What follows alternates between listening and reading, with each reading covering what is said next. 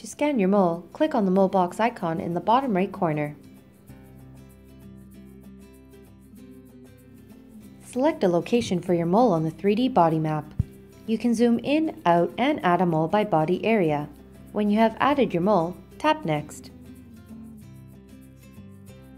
Now you will have to add a dermoscopic and overview image.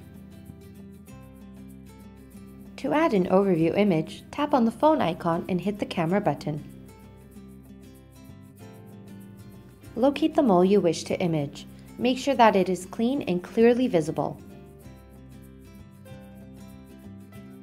You also have the option of using the picture timer.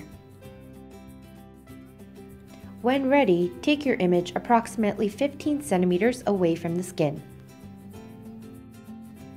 You can review the picture quality, center the mole, and crop the image.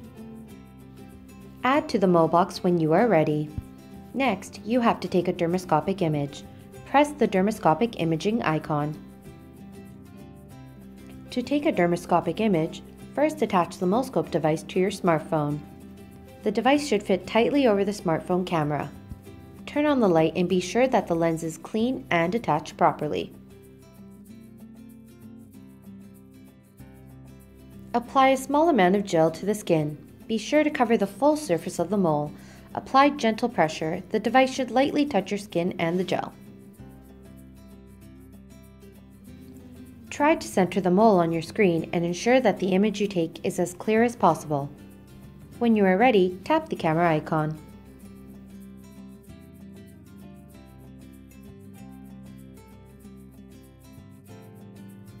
Your image will be immediately added to your mole box. Click on the dermoscopic image to view it.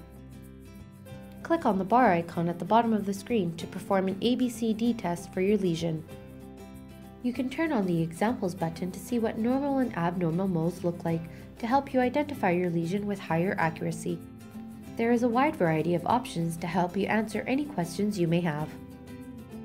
The examination walks you through checking a lesion's asymmetry, border, color, and diameter. When you have completed the exam, you will get a notification with 4 flags showing the results of your quiz. The flags are color-coded based on the results of each step of the self-skin exam. This result can be seen anytime you overview the mole. If you have multiple pictures of your mole that were taken at different times, you can select them to be compared using MoleScope's A/B comparison feature. The images will be flipped and centered so it's easy to notice any changes. MoleScope also allows you to zoom in on either image to notice any small evolutions. You can also watch how your lesion has evolved over time. If you click the overlapping circles button, the app will play a slideshow of all the images you've taken of your mole.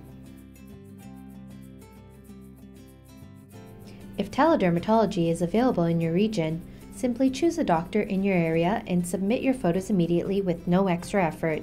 It's that easy.